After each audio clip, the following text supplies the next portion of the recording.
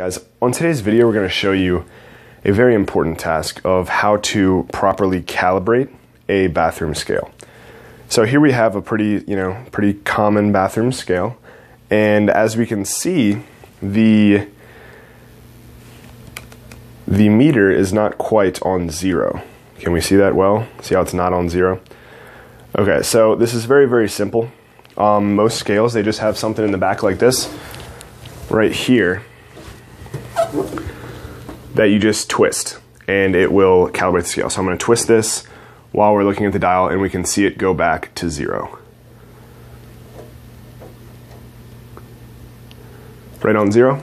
So we're going to lay it down to make sure that we are indeed calibrated. Close. Alright, so there we are. We're on 0, and now we can weigh ourselves. Thanks for watching, guys. Have a great day.